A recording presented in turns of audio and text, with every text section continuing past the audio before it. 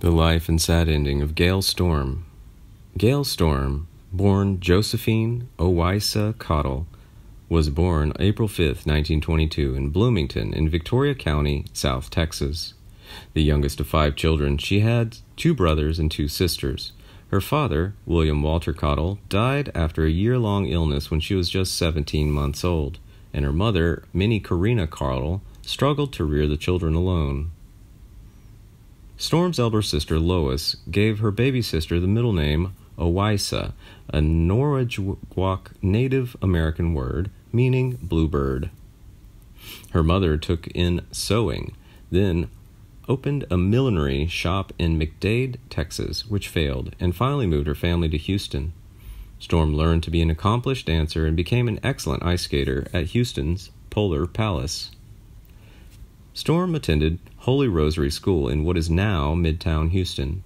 She performed in the drama club at both Albert Sidney Johnson Junior High School and San Jacinto High School. When Storm was 17, 2 of her teachers urged her to enter a contest on Gateway to Hollywood, broadcast from the CBS radio studios in Hollywood. The first prize was a 1-year contract with the movie studio. She won and was immediately given the stage name Gale Storm. Storm had a role in the radio version of Big Town. After winning the contest in 1940, Storm made several films for the RKO Radio Picture Studio. Her first was Tom Brown's School Days, playing opposite Jimmy Lydon and Freddie Bartholomew. She worked steadily in low-budget films released during this period. In 1941, she sang in several soundies, 3-minute musicals produced for movie jukeboxes.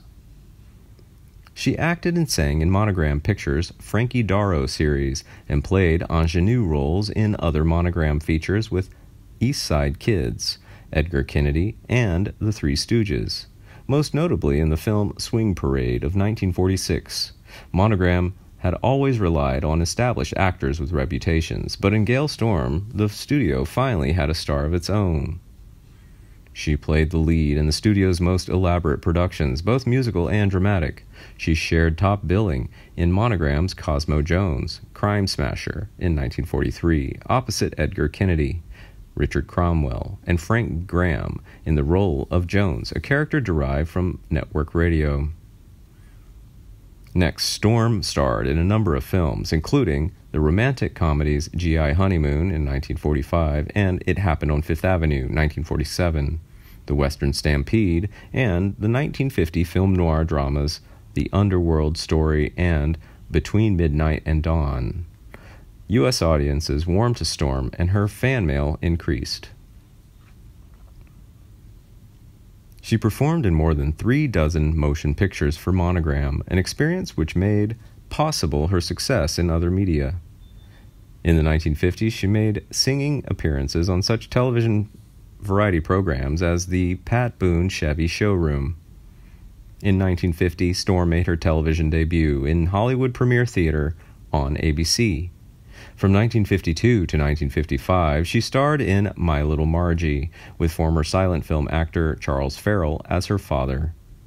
The series began as a summer replacement for I Love Lucy on CBS, but ran for 126 episodes on NBC and then CBS.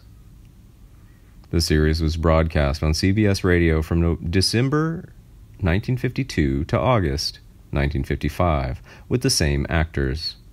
It became one of the most watched sitcoms in the early 50s. Her popularity was capitalized on when she served as a hostess of the NBC Comedy Hour in the winter of 1956. That year, she starred in another situation comedy, The Gale Storm Show, Oh, Susanna, featuring another silent movie star, Zazu Pitts. The show ran for 143 episodes on CBS and ABC between 1956 and 1960. Storm appeared regular on other television programs in the 1950s and 1960s. She was both a panelist and mystery guest on CBS's What's My Line? In her role as recording artist, in November 1954, a 10-year-old girl, Linda Wood, was watching Storm on a Sunday night television variety show, NBC's Colgate Comedy Hour, hosted by Gordon McRae, singing one of the popular songs of the day. Linda's father asked her who was singing and was told it was Gale Storm from My Little Margie. Linda's father, Randy Wood, was president of Dot Records, and he liked Storm so much that he called to sign her before the end of the television show. Her first record, I Hear You Knockin', a cover version of a rhythm and blues hit by Smiley Lewis, sold over 1 million copies. The follow-up was a two-sided hit, with Storm covering Dean Martin's Memories Are Made of This, backed by a cover of Gloria Mann's Teenage Prayer. That was followed by a hit cover of Frankie Lyman's Why Do Fools Fall in Love? Storm's subsequent record sales began to slide, but soon rebounded with a cover of her own label mate Bonnie Guitar's haunting ballad Dark Moon that went to number 4 on the Billboard Hot 100. Storm had several other hits, headlined Las Vegas, and appeared in numerous stage plays. She recorded for only about 2 years with Dot and then gave up recording because of her husband's concern with the time she had to devote to that career. In her personal life, she was married and widowed twice. In 1941, while still a teenager, she married Lee Bonnell, then an actor and later a businessman. They had 4 children, Peter, Philip, Paul, and Susanna. In 1988, 2 years after she was widowed, she married Paul Masterson, who also predeceased her. In her 50s, she struggled with alcoholism. She later became an active member of the South Shores Church. Storm made occasional television appearances in later years, such as on Love Boat, Burke's Law, and Murder, She Wrote. In 1981, she published her autobiography, I Ain't Down Yet, which described her battle with alcoholism. She was also interviewed by author David C. Tucker for The Women Who Made Television Funny, 10 stars of 1950s sitcoms. Storm lived alone in Monarch Beach, California, near 2 of her sons and their families, until failing health forced her into a convalescent home in Danville, California. Sadly, she died there on June 27, 2009, aged 87. She was cremated and ashes given to a family.